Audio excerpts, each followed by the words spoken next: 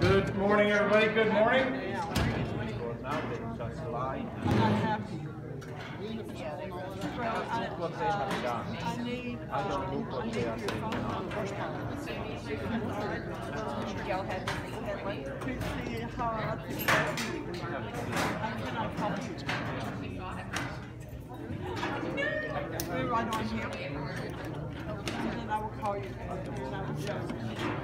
We are going to jump in this morning with a topic that may not seem that important.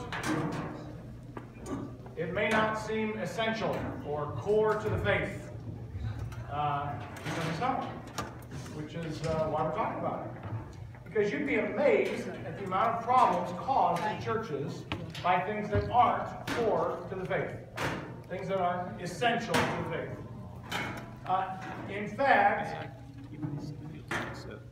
I think in my experience, and probably yours too, most of the conflicts that drive churches to disintegrate or cause major conflicts in a congregation, or that really rupture, cause divisions, aren't related to the preaching of the gospel or to the right administration of the sacraments.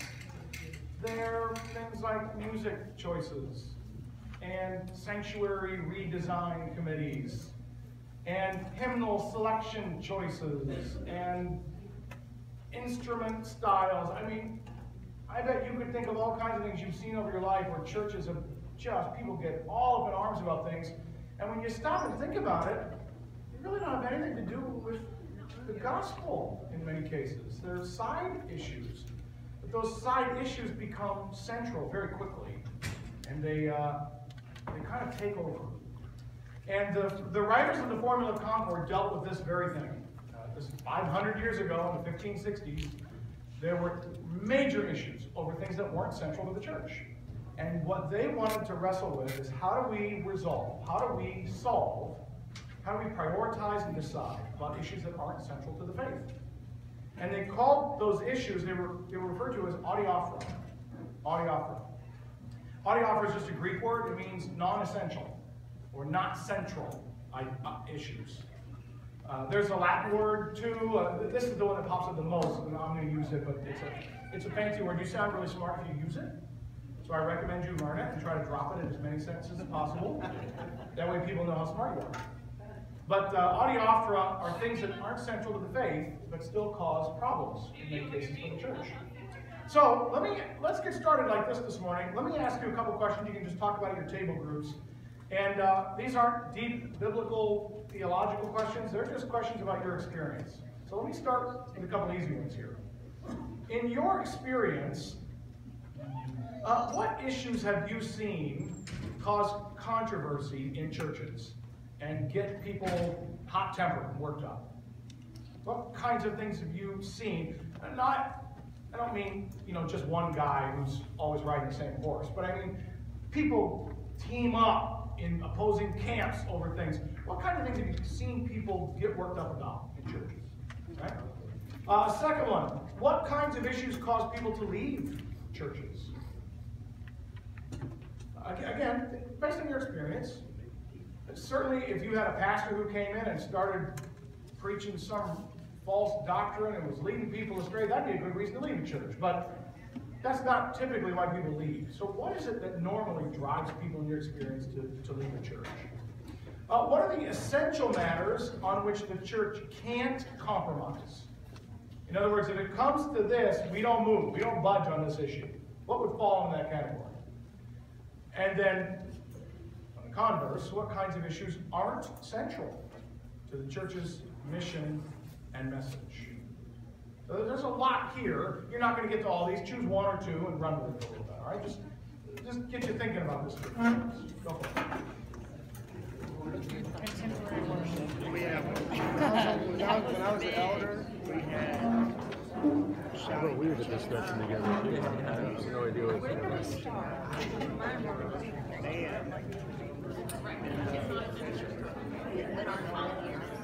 I think it did, because we came in on the after.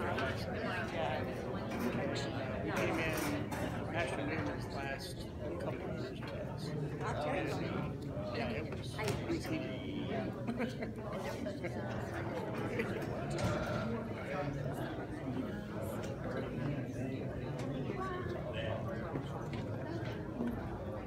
think you just have to. See, I grew up that contemporary gets too. You'll get extra credit if you can use the word Adiaphora at your table. So you know. Well, I told my mom what she is. Our contemporary service would be their traditional, but she's Baptist. So their music is more upbeat anyway than our traditional music. So yeah, when we go to their like regular service, it's like our contemporary. I think it took a long time. No, I think if you're younger. The hang up is that Or people who just can't get kiddos up in here by 8 o'clock. I mean, the times were a huge deal too. Are we going to alternate? Remember, it was 1 week, the early service was first, and then they even tried that. The next week, the early service was contemporary. They switched traditional, so that if you wanted to come at 10:45, you would have a chance to do both traditional and so the time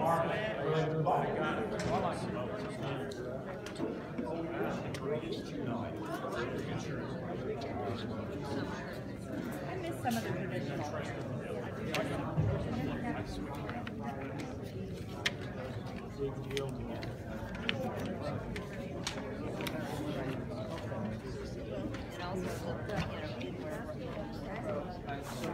that was a big thing.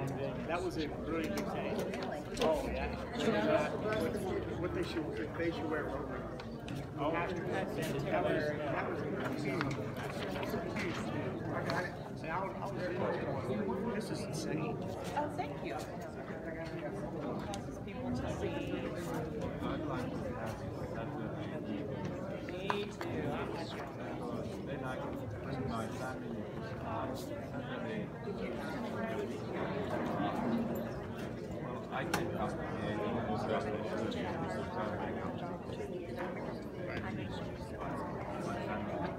So have we ever did we have this happen? Well, we were here. I came 1989. Okay. And there was a Saturday evening service. Yeah. They had a Saturday evening while we were here for a while. They did. Yeah. the guy who was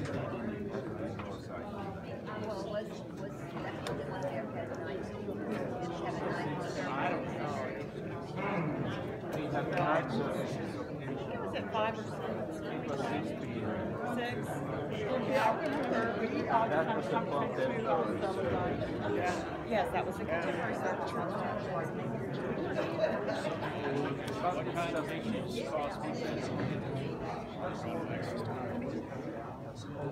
I know personally, at one time, the lack of youth activity, a lot of people left here because there weren't a lot of. All right, you've seen your share of churches. If you're in the church long enough, you will inevitably be at a place where, man, you'll just see the wheels come off the train. And when you step back and look at it, you think, really? We're going to split over this? But when people kind of stake out positions, you know how it is. You begin to invest your position with the power of God. Both sides do. God agrees with me. And since God agrees with both sides, and we can't seem to agree, well, then one of us has to leave, and we're going to take God with us. And you people can keep your God, and we'll keep our God. We'll have blue carpet, you can have red. Because we're not going to stay here and have red carpet. Or a blue hymnal. Yeah. Yeah, that was... Whew. What color will your hymnal be? A green hymnal, red hymnal. The blue one. Red. Anybody for red? Then there's the new one. Jeez. Oh, man. So, here's the deal. Now, Formula Concord, this was written 500 years ago. And there is a historical context for the discussion that's taking place here. I want to spend a little bit of time in that historical context. So forgive me here for talking about a war that you've never heard of. But in the 1550s, right after Luther died in 1546, and the same year that Luther died, the Small Cold War happened. It happened between Charles V, who was the emperor of the Holy Roman Empire, arguably one of the most powerful men in history at the time. I mean, he had united almost all of Europe into one empire. It was massive. And Charles V is the one who Luther had to appear before at the Diet of Worms when he said, I cannot recant. This is the same Charles V. Now we're 25 years later. Charles V couldn't deal with Luther right away because he had the Turks on his southern border. He had to direct all his attention to stopping the Turkish advance. But by 1546, the Turks had been stopped just outside of Vienna, and now we turn back to the problem of the Lutherans. Luther died, and at that time, Charles decided to settle this Lutheran thing once and for all and reunite the empire under Catholicism. So he marched his soldiers into Germany and got some help from a guy named Moritz. He was a duke. Moritz was Lutheran, believe it or not, and teamed up with Charles. Because, politics, he wanted to be one of the electors. There were 5 or 6 electors in the Holy Roman Empire, and the electors voted on who the emperor would be.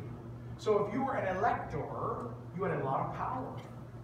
And Charles promised Moritz that if he joined him against the Lutherans, that he would make him an elector. He would take the elector away from Saxony, the elector of Saxony. He would remove it from that guy who was Lutheran and give it to Moritz. And Moritz said, fair enough, I'm on your side, Charles. So Lutheran teamed up with Charles to fight against the rest of the Lutherans. It was a very short war. They won. Charles V won. And in 1546, they signed the Augsburg Interim, which brought peace. They signed it at Augsburg, is why it's called that. And in the Augsburg Interim, it was called the Interim because it was the peace until a church council could be called. So this is the interim time. And at the interim, Charles V said, look, Lutherans, here's what I'm going to do for you. I'm going to let you keep serving communion in both kinds. You can use bread and wine.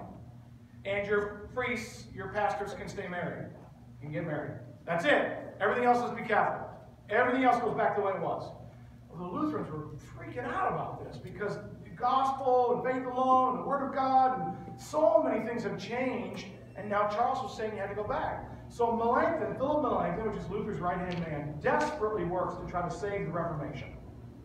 Desperately trying to come up with a compromise with Charles that will allow the Lutheran churches to stay Lutheran and not go back to Catholic. So here's what Melanchthon came up with. He said, we refuse to compromise on theological matters related to the gospel. In other words, we are not going back to salvation by works. Salvation is by grace alone. We will not compromise on that. But we will compromise on Roman Catholic practices in the church. So Charles said, you got to go back to wearing all the Catholic vestments for every service. Melanchthon said, okay, we can live with that. Philip said, you got to go back to keeping, or Charles said, you got to go back to keeping all the Catholic hours of prayer, you know, certain times of the day and the prayers and all the services that the Catholics had always had for several hundred years. And Melanchthon said, okay, we can do that too. We will go back to Catholic practices, but we won't go with Catholic theology. So vestments and prayer times, things like that, Melanchthon said, we can do that. Well, that created a firestorm. It was over things in the middle, these Adiaphora issues. I mean, the Bible doesn't say anything about what clothes you wear when you leave worship. The Bible doesn't say anything about what times of the day you could pray in. So these were Adiaphora. These were things in the middle. These were things that weren't commanded by the Bible, nor were they forbidden by the Bible. So can we just compromise on them and we'll all just get along? Well, there were a lot of Lutherans who were furious and felt betrayed by Melanchthon. Very, very angry. Most of that fury came from Magdeburg, the city of Magdeburg, and the city of Berlin. Magdeburg was still under siege by Charles. It had not been conquered yet. And a lot of Lutherans had fled there as kind of like their last holdout. And Charles had surrounded it, and it was a siege. And so the Magdeburg Lutherans were trying to be faithful, and here Melanchthon pulled the rug out from under them and was willing to compromise. And they said, Melanchthon, what are you doing? You're killing us here. You're betraying the Reformation. Melanchthon, for his part, wasn't trying to betray anybody. He was trying to protect the Lutheran pastors so they wouldn't get thrown in jail and you know, beat up by Spanish soldiers who were occupying their towns.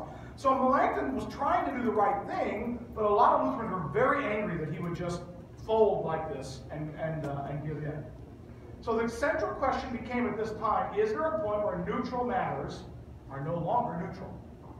No, it doesn't matter what you wear on Sunday, or does it? That was the question that occupied them at this time. Is this a betrayal, or is it no big deal? Right? Now, interestingly enough, again, a little historical perspective here, Charles did not hold control for long. Duke Moritz got the electorship of Saxony like he wanted, but then he noticed that Charles was demanding that they all become Catholic again. Moritz was a Lutheran. He thought he had a side deal with Charles that his lands could stay Lutheran. And then Charles didn't give him that right. So Moritz switched sides, teamed up with the Lutheran princes, and ended up driving Charles out of the country. So Moritz switches, rallies the evangelical princes, they defeat Charles, and the man has to flee, literally, this is true, flees in his nightshirt across the Alps back towards Italy, because he gets routed so badly by the Lutheran princes. So, at that point, the Peace of Augsburg was signed in 1555, which made Lutheranism legal. Wherever there was a Lutheran prince, Lutheranism was legal. So that was official Holy Roman Empire law at that point. You can be Lutheran. So it was like a huge sigh of relief in 1555. So the issue of Adiaphora kind of ended. But it was still in the background of a lot of Lutherans who felt betrayed. Felt that Melanchthon had betrayed them over this issue. And it left a really bad taste in their mouth. The Lutherans got legal status in the empire, but the issue of Adiaphora never really went away. So, what's important and what's not? Martin Luther's Reformation was mainly concerned with bringing the gospel to fearful, hurting, and burdened souls. Luther's main concern always was sinners who were weighed down by guilt and fear, and Luther wanted them to know with confidence the promise of God's forgiveness, the confidence of grace. That was central to Luther. Pastoral concern for the weak. Even in the 95 Theses, Luther has several of them that relate to the people who don't understand what's going on with indulgences, the bad preaching by a lot of priests who don't know what they're talking about. And Luther's concern was that the people don't know what to do. They don't know how to be saved. And we need, for the sake of the poor and the weak, we need to confidently declare God's grace. So, this was kind of Luther's emphasis. Now, if you recall, again, I'm throwing in a lot of Lutheran history here. When Luther faced the emperor, he was banned. His writings were banned, and his life was, he was declared an outlaw, and could have been arrested at Worms. And on his way back home, he was kidnapped by his allies, who kidnapped him in secret because they knew he could get killed at any time by anybody. They kidnapped him and took him to Wartburg Castle and kept him there kind of against his will. They were his friends, but they didn't want him to get killed because they saw him as central to the Reformation. So they took him to Wartburg and they kind of locked him up there. And Luther had a lot of free time on his hands, so this is where he translates the Bible from Latin into German while he's hanging out at the Wartburg for a year. But while he's gone, one of his Lutheran friends, quote unquote, Andreas Karlstadt, was back in Wittenberg, where everything started. And Karlstadt said, Luther's gone, so I'm going to take up the mantle for Luther. And Karlstadt decided to just go whole hog. So he was getting rid of stained glass windows. They're old Catholic things. They got pictures of saints in them. Get rid of them all. So they smashed out a lot of windows. Get rid of the altar. The altar's an old Catholic practice. Get rid of the statues of all the saints. Karlstadt went crazy trying to purify Puritans, to purify the church of all the Catholic stuff. Karlstadt went nuts. And it caused a lot of problems because lay people didn't know what was going on. So one day their statues and stained glass windows and altars and communion in one kind. You only got the bread, only got the bread. And the next minute, there's communion in two kinds. There's no statues anymore. There's no windows. There's no altars. What's going on? Well, Luther came back from the Wartburg after a year, and he was furious at what Karlstadt had done. Not because Karlstadt was wrong necessarily, although Luther disagreed with him. These things were adiaphora. Whether you have a statue or a stained glass window, that's adiaphora. The Bible doesn't say anything about that. But what Luther was most furious about was the confusion it caused among the lay people. It was too radical. It was confusing to lay people and who didn't know what was going on. And it was hurtful to the faith of a lot of people. And Luther was furious at Karlstadt for causing so much chaos. look, Karlstadt, it's not that you're wrong necessarily. We can have the discussion whether we should have stained glass windows or not. But if you just decide you're going to get rid of them one day and all the people show up and there's no stained glass and we're ripping them all out, and, well, was it wrong? Was it sinful? Was it not? What place does this have in the church? Your passion over Adiaphora has actually made things worse, Karlstadt. And Karlstadt left in shame. He hurt the weak, and Luther was furious. Luther spent, when he got back from the Warburg, he preached for 8 straight days on Karlstadt's reforms. 8 days in a row, every day, sermons on Adiaphora and what it meant, what was central to the Reformation, and the confusion and hurt that had been caused by Karlstadt. So, fast forward now to the Augsburg Interim, 1555. So we're at the Augsburg Interim. Melanchthon's goal, as I said earlier, was to protect the vulnerable pastors and teachers by reaching a compromise on Adiaphora. Melanchthon was trying to compromise with Charles because he didn't want Lutheran pastors getting beat up, arrested, and thrown into prison or even killed.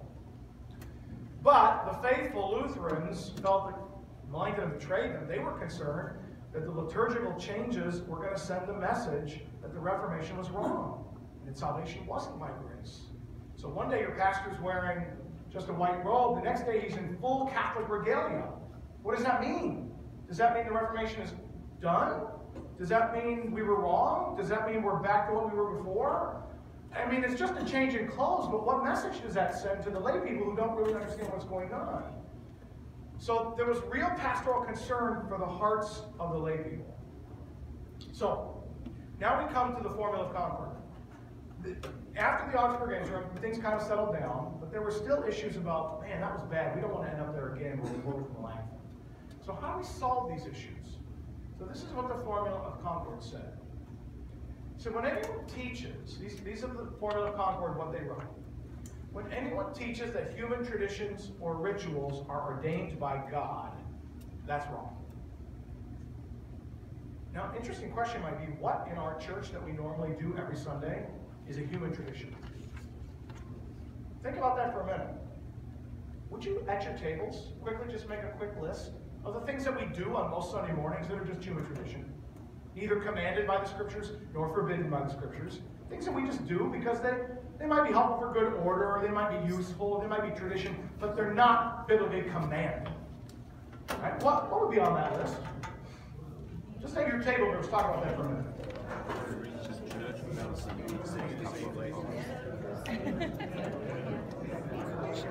Well, they don't always wear robes in the robe.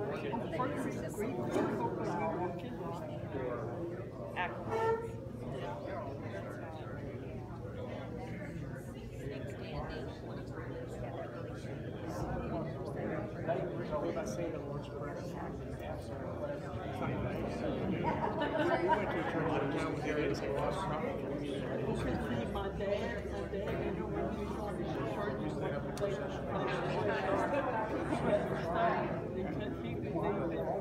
Exactly, that's how we were.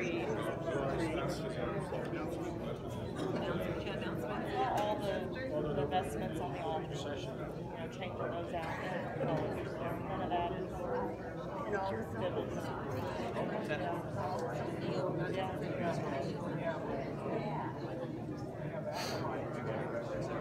Honestly, I guess the only thing that's to be commanded is communion and baptism, sacrament.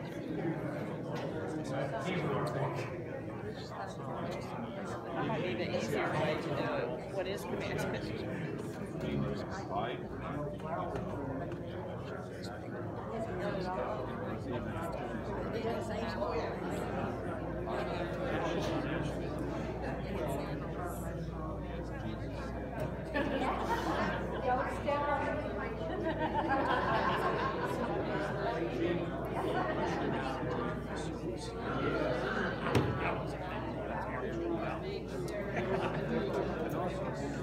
There's a lot on that list.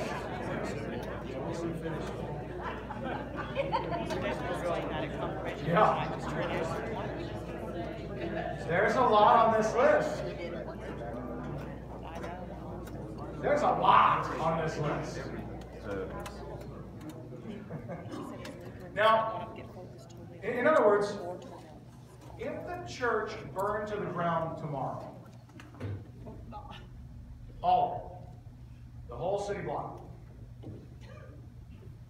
and there's no vestments, no altar, no stained glass window, no cross, no altars, no pews, no organ, no balcony, no sound system, no banners, no candles, nothing.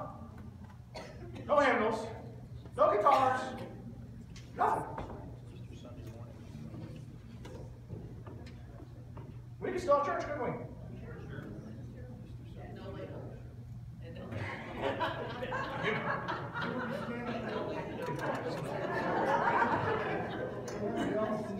We could gather in the parking lot out here, and we could worship. That's right, because we are the church, right? The church isn't the building. Now, be careful before you start running too far down that road. Because on the other hand, aren't those things that we just burn to the ground? Don't burn it to the ground. Aren't those things beautiful, helpful, and provide benefits to people? I mean, it's helpful to have instruments to sing along with. It's beautiful to look at vestments on the altar that remind us of the liturgical season. It's helpful to have the pastors wear certain vestments that remind us that they're standing in the stead of Christ and it's not just some guy up there. It's nice to have places to sit that are padded instead of having to stand for an hour. I mean, there's nothing wrong with those things, right? Right? Wrong? Sorry. Correct? There's nothing wrong with them. But they're not required. They are Adiaphora. They are. They mark out who we are and what we're doing here. When we put a big cross on a pole up, and there's nothing in the Bible you have to do that, or put a sign up with, letters, and we don't have to do that. There's nothing in the Bible about that. But it marks us out for people who might wonder why we're gathered in the parking lot in the morning. Oh, those are Christians. That's a church. Yeah. So there's nothing wrong with it. What's that? Is that Adiaphora that we don't? Yes, it is. This message to the community? The message is not Adiaphora. The symbol represents the message to the I don't know how I want to say it, to the unspiritual. I don't disagree with you in practice, I mean in theory, but you'd have to nail it down for me, like a cross. Putting a cross in your church. A cross or a fish have become the symbols, the recognized symbols by the rest of the world of Christians. True. Are they commanded by Christ? They are not commanded. Are they forbidden in the Bible? Then they're Adiaphora.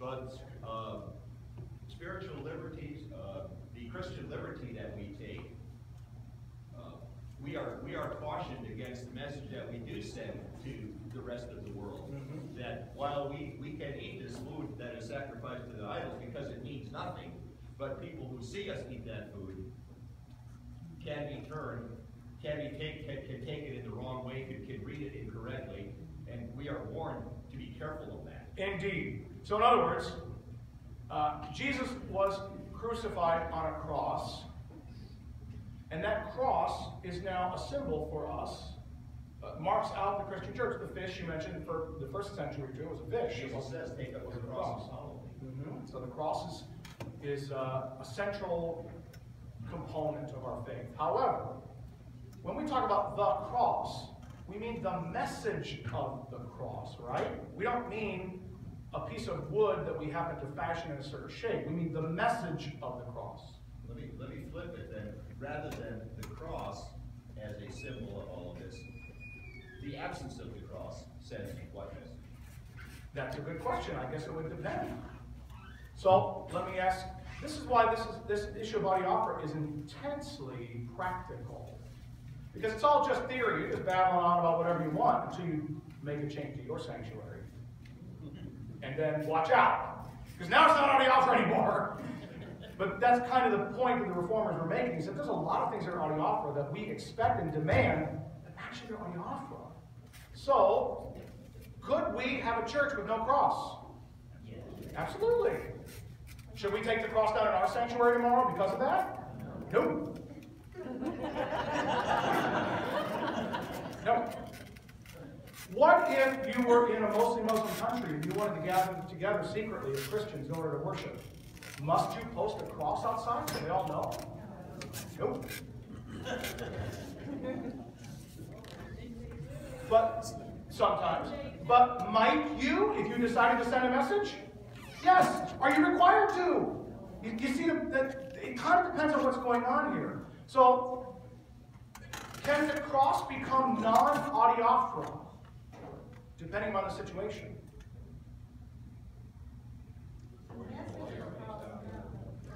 The message of the cross, no. How about this one? So I wear this cross. But maybe there are certain times and certain people I don't want to offend. So I drop it in my pocket when I'm around them because I don't want them to think ill of me. It's Adiaphora. I can do whatever I want with it. Is it Adiaphora now? If I'm embarrassed by it? Now, it's not about the piece of metal. It's about the message of the cross that this represents. And I am ashamed of it in certain settings, and so I tuck it away. It's not about the piece of metal. It's about the message. We're back to the messaging. But can an Adiaphora become not Adiaphora, depending upon the situation? Yes, and that's what we're going to talk about today. This is what the Reformers were really wrestling with. When is an Adiaphora not an Adiaphora? All right? So walk with me a little further here. So the first thing they rejected was that when anyone teaches that human traditions or rituals or signs or symbols or vestments or anything else is commanded by God and you must do it. No, they said. No, that's not true. Separate out what's commanded and what's not. When anyone imposes such traditions, ceremonies, or commands upon the community of God with coercive force as if they were necessary, rejected. No, you can't say to people, this you must do if you're a Christian. You must have a cross in the front of your sanctuary if you're not a Christian. Well, hold on a minute. I mean, I agree. The cross is a symbol that reminds us of the message of Christ, and it's certainly important to us, but as soon as you come in and say, you must do it or else you're not a Christian, now I'm saying, wait a minute, I don't see anything like that in Scripture. So the formula writers are very clear that if anyone tries to coerce the community of faith with something that they must do, they rejected that. No. That's the freedom we have in Christ means we don't have to do those things, those external things, in order to be Christians. Whenever anybody teaches, these are rejections now, whenever anybody teaches that the church can compromise or comply on these issues, when the church is under threat, persecution, or forced public confession. Who's this aimed at? This is aimed at Melanchthon. They say, Melanchthon, what you did, we can't do that. If somebody comes in and says, let's say the government, let's fast forward 30 years from now or 100 years from now, and the government comes in and says, that cross on your building is offensive. You must take it down. Whoa. Now, is that cross an Adiaphora? Yeah. So we can take it down if we wanted to. But as soon as, under threat of coercion or force, somebody outside the church says, you must take that down. Now the church says, that's not Adiaphora anymore. That's not Adiaphora. Now, we will stand and fight for this. It's Adiaphora, but as soon as you tell me I can't externally force, now remember what we're talking about. We're talking about Charles V and his armies, his Spanish Catholic armies, standing outside Lutheran churches saying, you must. The formula writer said, no. No, under threat of force, we don't change those things. We can change them anytime we want. But under threat of force, we have a testimony to make to those outside the church. And that threat of force violates our testimony. It makes it sound as if these things aren't important, and when somebody makes you change them, you just roll over. And in fact, they were so strong about this, they said, I'll put it up later. I'll put it up later, but I want you to see their quote where they ended up landing on this issue. Yeah, a couple questions here. Okay? Isn't that essentially the same thing though as practicing Muslim? They're doped up, yeah, now we're back. I didn't bring this up earlier, but yeah, now you could be right back where we were a minute ago with this issue of Christianity in a Muslim country. So, is there anything wrong with keeping your head down if you're a Christian in a hostile environment? No, probably not. At the same time, are there times when you are called upon to make a testimony for the name of Jesus and it's not appropriate to keep your head down? Yeah. And now the church has to wrestle with when that time is and when it isn't. In other words, Jesus does not call his people to go get themselves in trouble all the time. What it means to be a Christian is to be obnoxious to the government until they arrest you. No. No, you don't have to do that to be a Christian. However, once the Inquisition starts, maybe then, you might be called upon to make that profession under threat. And you might have to accept whatever happens. So, again, these Adiaphora are slippery issues because, on the one hand, we can change them anytime we want, unless the world says you must, or unless a fellow Christian says you must. Now Adiaphora is starting to slip a bit. Now it's not Adiaphora because you're saying you have to in order to be a Christian or in order to function in society. So watch where this goes now. Again, rejections. Whenever external ceremonies are abolished in a way that suggests the community of God is not free to use whatever is beneficial to the church. Who's that one aimed at? Karlstadt. That's Karlstadt, who said we got to get rid of all this Catholic stuff. We got to get rid of all of it. We got to purify the church. Well, no, these things can be very useful and beneficial. And we reject the idea that these external ceremonies have to be abolished. And we're not free to use them. You can't use stained glass windows. You can't use statues. The church is free to use these things if they are beneficial to building up the faith of the body of Christ. The church is free to use them.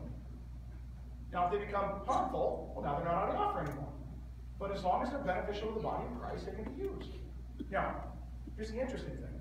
The body of Christ looks a lot different in different cultures and different times and different places, doesn't it? Which means that these Adiaphora change radically from one to the next. You go to Kenya and watch how they worship, and you go to Norway, you're going to find two radically different Christian church services. And they're both okay. They're both okay. Because it's Adiaphora. The message is essential, not the trappings. How about the church in Old Katy versus the church in New Katy?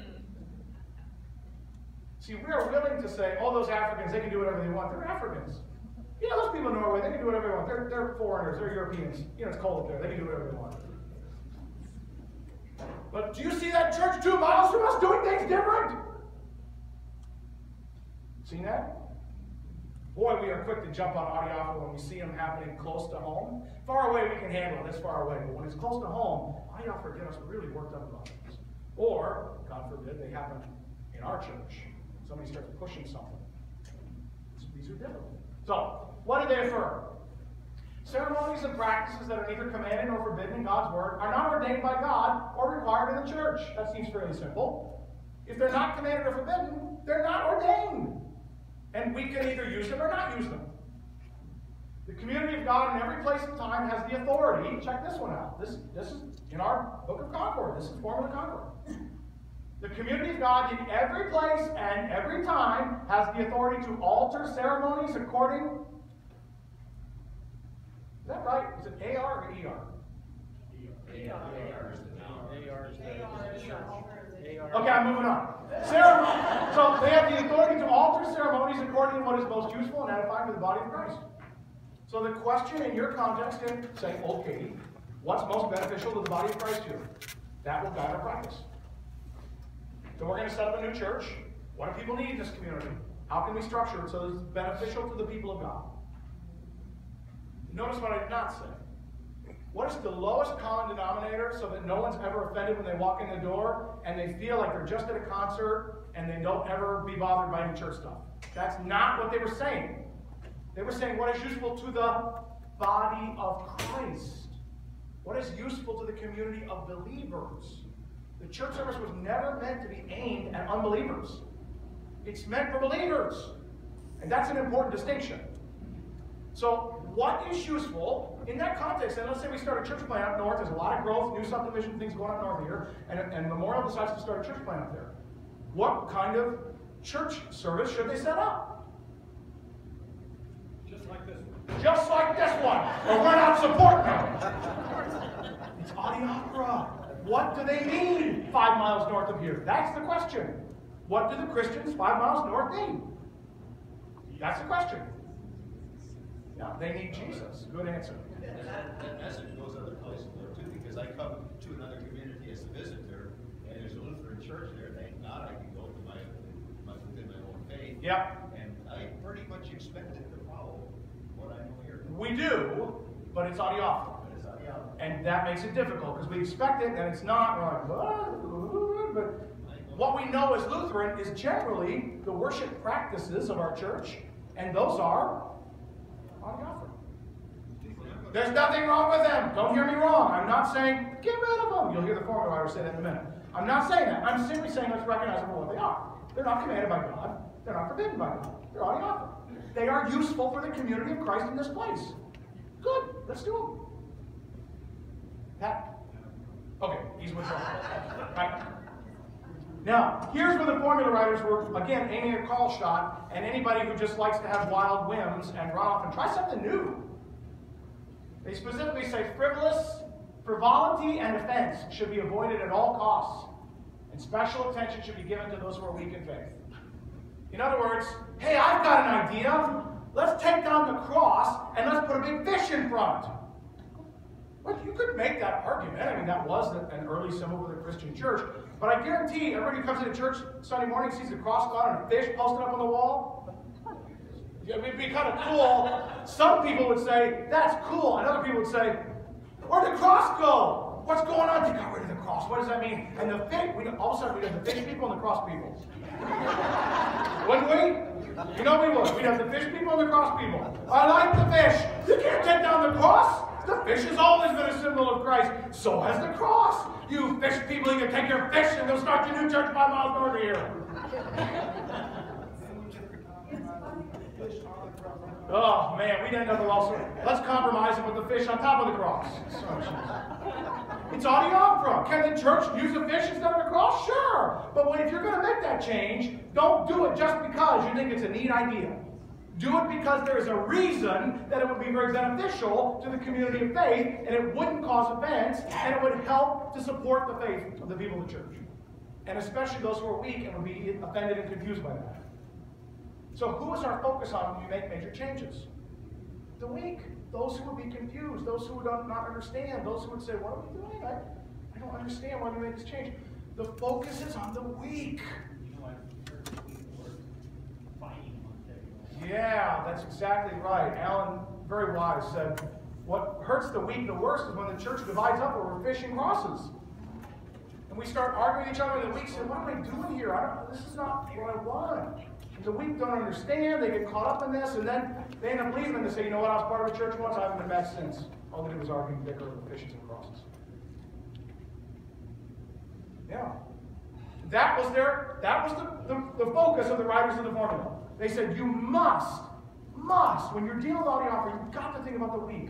You've got to think about what message it sends. You've got to think about this is an important change because it will edify faith, or you just changing it because you think it'd be fun.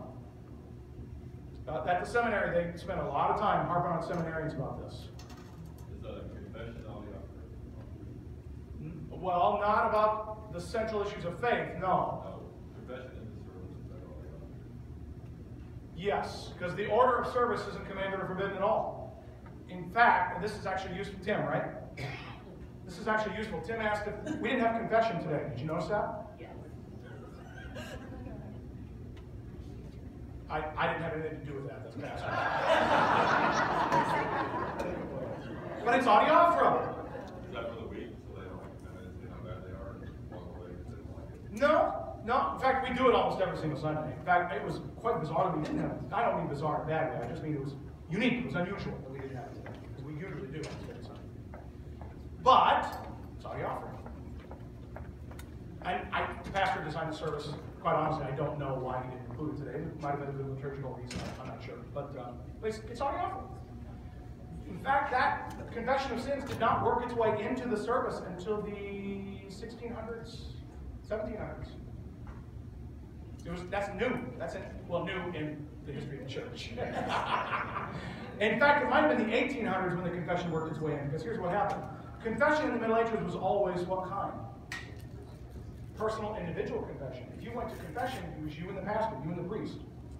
Well, after the Lutherans said, saved by grace, you don't have to make confession. The Catholic Church said you must make confession at least once a year, or else you can't come to communion, but you can't be saved. The Lutherans said, no, you can't make people go to confession. And you know what everybody did? Thank God we don't have to go to confession anymore. And they never went to confession. And then the Lutherans went, man, what do we do now? Nobody's coming to confession. And yet they were taking the Lord's Supper, but they weren't going to confession. What do we do about this problem? And so they created a brand new part of the service called the confession. They slapped it on the front of the service. It was meant for communion Sundays so that people had a chance to confess and be absolved before they went to communion. But it was a brand new part of the service. It had never existed. The service was always the service of the Word, where the preaching was, and the service of the sacrament, where the sacrament was. That was it. 2 parts. All of a sudden, confession and absolution slapped on before the service of the Word. Brand new. Innovation. Why did they make that major change? Because it was beneficial to the faith of people who weren't going to confession individually, but were still taking communion, and they wanted them to confess and be absolved. But it was an innovation at the time. It was brand new. Nowadays, you take it out, everybody thinks Jesus put it in there. I mean, really, it's like you alter the service. Whoa. How can you have a service and not have a gospel reading? Could you? And you could, but I bet some people get kind of offended by it, right? But you do whatever you want. What's beneficial to the faith of the people in the worshiping community? And of course, most weeks it's very beneficial to read the gospel. But would you have to? No. So today we didn't do a confession absolution. That's right, we did. I didn't notice that. You're right, we did. I mean, don't be offended by that. I'm trying to figure out, there's all kinds of things going on. I usually don't see the service till like Wednesday before and Sunday morning, so yeah, I didn't notice that. We didn't agree either. Do you have to do the creed? No. Yeah, those of you that haven't been to the late service are like, what is going on around here? It's okay, you'll be fine. Yeah. So, if you're going to make a change, don't do it in a way that causes offense to the weak, and don't do it with frivolity for no reason just because you thought it was a neat idea. Don't do that. However, this is where the formula writers switch gears. During times of persecution, when a confession or practice is demanded, we dare not yield on Adiaphora. This turn is sudden and it's pretty severe, but there's a good reason for it. What are they thinking of when they say this? What are they thinking of? They're thinking Charles V. They're thinking armies at the gates. You will go back to the Catholic practices. That's what they're thinking. Another thing they were thinking that came up later, but this was useful at that time. The Peace of Augsburg provided for Lutherans to be Lutheran in Lutheran lands. Wherever the prince was, if he was Lutheran, you were Lutheran. Later on, the Reformed churches began to take over some provinces, and rulers ended up with some Reformed, some Catholic, some Lutheran, and in the 1800s, the rulers of Prussia wanted a united Prussia. And so they demanded that all the churches adopt Reformed practices in their lands. That meant Lutherans had to suddenly become Reformed, which honestly wasn't that big a theological change, except for the Lord's Supper. Because Reform said he's not present in the Lord's Supper. And the symbol for that was that the Reformed preacher in the service would use a regular loaf of bread. Now, what kind of bread should you use in communion? It's Adiaphora. Ah, it's Adiaphora. It actually doesn't matter. You can use leaven or unleavened. It's not commanded either way. The Bible doesn't command it. But the Lutherans tended to use the wafer-thin, almost pita-like bread. But when the Reformed came in, the symbol for the Reformed churches to signal to the congregation that it was a Reformed person leading the service, they used a regular loaf of bread. And they break it up front. Well, the Lutherans said, wait a minute. Bread is Adiaphora, but not when you force it on us. Because now it isn't just about bread. This is about the testimony of the Lord's Supper. And so the Lutherans went to battle over this issue. In fact, a lot of them ended up emigrating to the United States at that time. Hence, the Missouri Synod in Perry County, Missouri, leaving Saxony because of this forced use of the Lord's Supper in a certain way. That their pastors didn't believe in the real presence. So, which bread should you use? It's Adiaphora, unless somebody makes you choose one. Now it's not Adiaphora. So, in such situations, these are no longer indifferent matters. The truth of the gospel, Christian freedom, and the protection of the weak are at stake. If the government says you got to take that cross off your building, it causes offense. We don't want that anymore. And we take the cross down. What does that say to the weak? What does that say to those who aren't sure? What does that say to the confused? It says that we just yield to pressure and it's not really that big a deal. Is a cross on your building a big deal? Not necessarily, unless the government says you will not, you may not, you must not. Now you kind of forced our hand. Now if we take it down, it looks like it's not important. We'll just bow to whatever the government wants. And in those situations, the Reformers said, we don't change. In these situations, the church must make a clear and unwavering confession, and listen to these words. This is their words, word for word. And suffer whatever God permits the enemies of his word to inflict upon us. If they want to fine us, we will have to pay the fine. If they want to tear down our building, they will have to tear down our building. If they want to put me in jail, they will have to put me in jail. But if I compromise on this issue of faith, the message I'm sending is that it's not important. That we'll just roll over whenever the government makes us. And it's not a big deal. Adiaphora or Adiaphora, unless it's force from an external threat. We also confess that no church should condemn another. Boy, this could be, let this roll around in your head. This is written in the 1560s, folks. No church should condemn another because of external ceremonies not commanded by God, as long as there is unity in the proclamation of the gospel, the sacraments, and the articles of faith. If there's agreement on those issues, then external ceremonies do not matter. Now, we might have disagreements over what's helpful to the body of Christ, but if that pastor over there finds that what he's doing is helpful to the body of Christ and is different than what we do over here, leave him alone. Don't badmouth him. Don't badmouth that church. If they agree on the gospel, and they agree on the sacraments, and they agree on the articles of faith, then let them do what is helpful for the body of Christ in that place. Practices were all over the place in Germany at this time. Some churches were very formal. You might not even be able to tell they were Lutheran. They looked just like Catholic churches, but they were Lutheran. Other churches, you just walked in and there was no cross on the wall or anything. And they were both Lutheran churches, and Lutheran pastors were arguing about which was right. And the Reformers said, don't have that argument. Whatever's helpful in that place for the body, that's what you do. Final thoughts. Some things to walk away with. Adiaphora are not frivolous. Don't misunderstand me. Having a cross on the wall might be adiaphora, but that doesn't mean it's unimportant. So don't confuse adiaphora with not important. That's not what we're saying. We're just saying they're not commanded. They exist for the sake of good order and for building up the body of Christ. That's really important to keep in mind. The central issue in the formula is external forced persecution. We aren't facing that. So when we get into dead, heated arguments over which hymnal to use, you can't go to the formula of Concord and talk about an external threat forcing you. No. That's just Christians bickering back and forth. And in those situations, the formula writers urge us to agreement. Is our opponent an enemy of the gospel, or are they just like a different hymnal? See the difference? Is our opponent using real force, or we just disagree with them? If these two criteria aren't met, then we should work for peace and concord. What's best for the weak? What's best for building up the body of Christ? Final things. Rules for handling church disagreements. Number one, let's admit that Adiaphora exists. That the color of the carpet is Adiaphora. And even if we get really passionate about it, it's Adiaphora.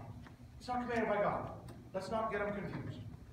Number two, church practices change with the times, people, and places, and that's okay. If we started doing worship like they did in the 1800s, you'd think you'd gone to Mars. If we did it like they did in the 1500s, you'd think you were on Saturn. And if we went back to what the early church did, you'd think we were in a hippie commune. That's okay. Different times, different places, different communities, different needs.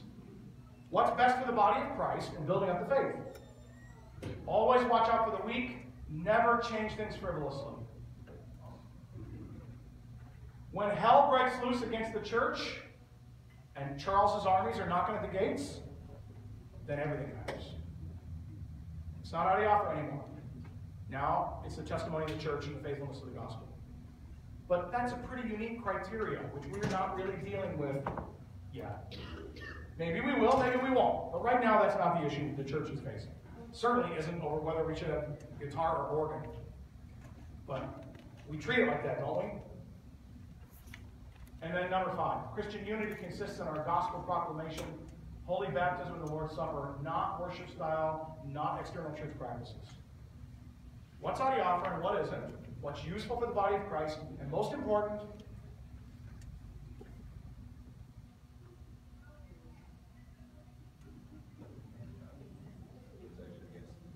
what do the weak need? How can we avoid causing unnecessary offense? How can we protect the faith of the weak? That's the issue. What does the body of Christ need? What do the weak need? What is your definition of weak?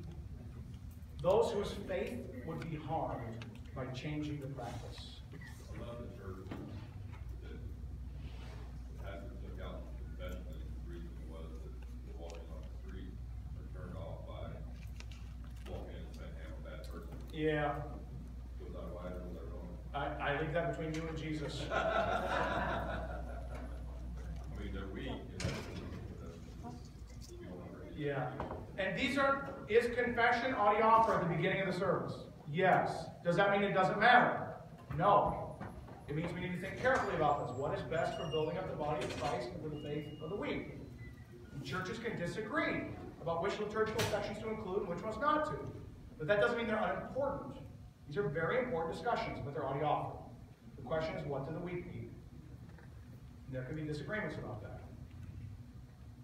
We happen to live in a time and place where, honestly, if I hack you off here at Memorial, you can drive 3 miles and find another Lutheran church. This matters a lot more when it's the only Lutheran church in traveling distance. And the writers of the formula are urging the people of congregations to peace and unity, to identify themselves centrally around the gospel, the sacraments, and the confession of faith. And then to think next that Adiaphora ring around the outside of those, to think what is best for the weak in building up the body of Christ. And where we have disagreements on those outside things, let's work for peace, forgiveness, a willingness to go along with something we might be uncomfortable with even sometimes. You might hate the blue carpet or the blue hymnal, but we're in agreement with the gospel and the sacraments in the body of Christ. And that's tough. You do.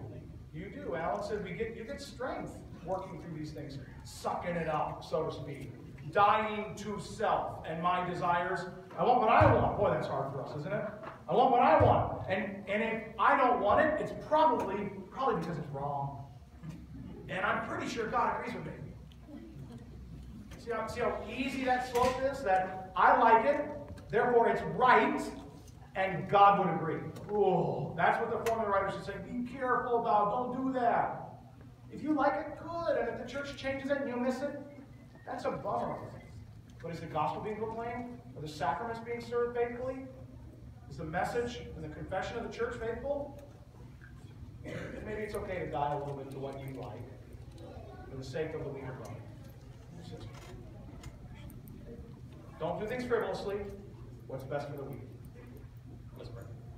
Heavenly Father, we give you thanks that you have created the church, the body of Christ, but in that body, we are a confused people, Father. We get divided up over silly things, and sometimes things that aren't silly. They're very important to us. We get worked up about it.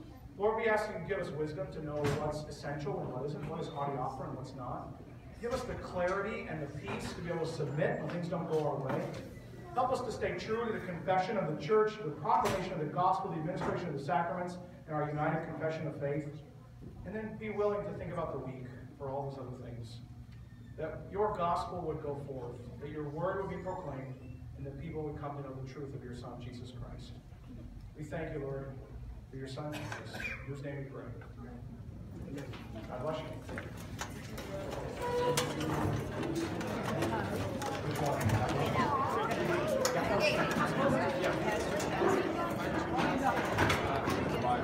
After bite. Yeah. Hey, girl. How much is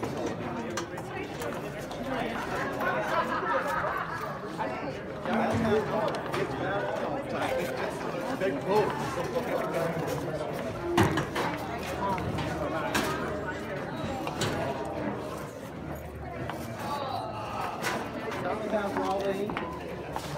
She's doing good. Okay, good. See you Tuesday.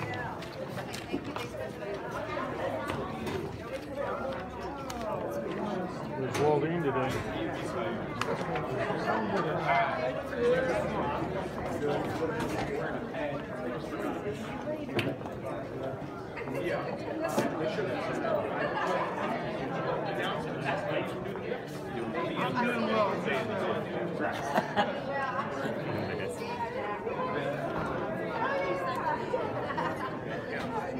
All right, I'll catch you later.